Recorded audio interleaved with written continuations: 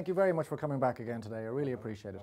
So we're going to do a brief examination, looking at your hands, and I'm going to comment. So hopefully I won't say anything untoward, if that's okay. And then afterwards we might look at you walking. Is that okay? No problem. When was the first time you noticed a problem with your hands? Well, it was about 6 years ago. I remember I was diagnosed 6 years ago. 6 years ago? 5 or 6 years ago. And is there any history in the family of any illness? Does anybody else have it? See, I don't know because I'm adopted. You're adopted, I'm sorry. Okay. So is your symptoms, what are they? Well, this year I'm having a lot of falls and I had that, I mean, Is it weakness in the grip, is it? No grip at all. Is it worse in the hot weather or the cold weather? Cold weather, I have pain in the fingers. You actually get pain? In the joints. Yeah, and you're falling because, what's wrong with the feet? A drop foot. You have a drop foot, okay. So if you look straight ahead of me here, okay, I'm just going to ask you to do a few things. So I make a few observations, and you can see that there's bilateral mild ptosis at rest, and there's bilateral lower facial weakness, which we can accentuate by doing the following. So Michael, if you could raise up your eyebrows surprised, frown down as if angry. Okay, squeeze your eyes tightly shut, really tightly, don't let me open them, don't let me. Okay, that's fine. Show me your teeth and blow out your cheeks, please. Great. Can you put your chin onto your chest? I'm going to put my hand on your forehead. Push against my hand. Don't let me hurt you. Push hard. You okay? Yeah. Didn't hurt you? No. And the sternocleidomastoids are often weak too. So if you look over to your left, so you're looking at sternocleidomastoid. Push hard against me. Not too bad. And towards me now, if you don't mind. Just expose that there a little. Push hard against me. Not bad. Okay, not bad. Can you put your arms up like that? And push up against me. Don't let me hurt you. Push up hard. Oh, that's great. That's perfect. And down. Okay. Now put your hands out straight and squeeze as tightly as you can. So it's fine proximally, but weak distally. And you can see that there's loss of muscle bulk as we come distally. You put them on your wrists rather than your grip when you're carrying something. I understand. Now, can you put your right hand out straight in front of you? Okay? Now, I want you to open your hand as widely as you can. And now close it as thickly as you can. Open, close. Open, close. Now, quick as you can, try and keep up with me. Go.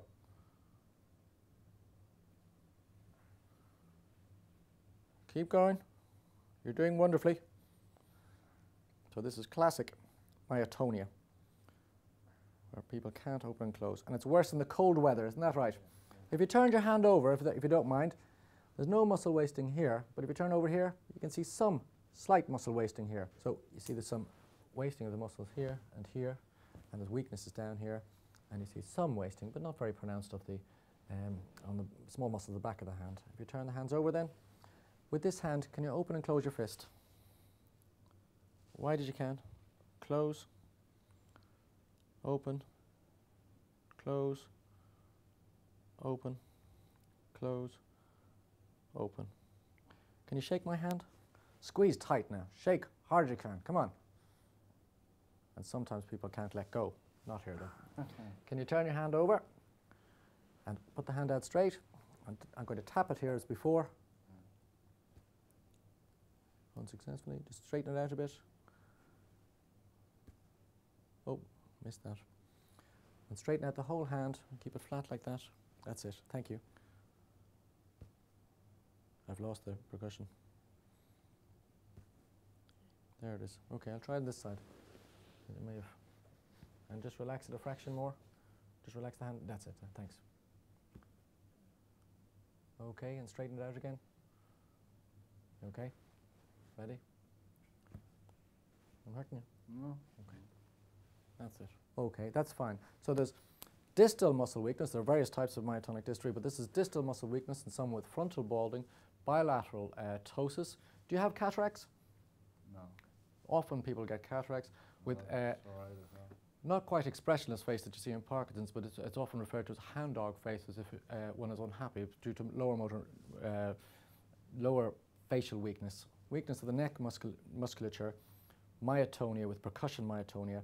Sometimes you see gynecomastia and you test the sugar for, test the urine, I'm sorry, for sugar for diabetes. You also do an ECG looking at the intervals, particularly the PR interval, and evidence of conduction block. And the diagnosis is made on genetic test, which is a trinucleotide repeat disorder discussed elsewhere in this demonstration. Michael, when you're ready, can you walk towards me, please? So we're looking and listening to the bilateral foot drop. And turn around, thanks. And walk away when you're ready. Slightly flexed posture. And you can hear the slap of the feet on the ground on both sides. One more time now. Well, come on. Oh, steady. Come on back. Sometimes you can just close your eyes and listen, and you hear the foot drop. It's a classical finding, and turn around again. And all the way back.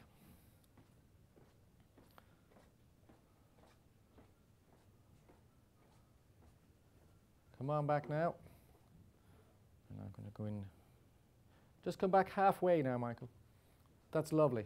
Are you able to walk heel to toe? Well, that's the whole point. Maybe I'll stand beside you. Yeah, I'll stand beside you.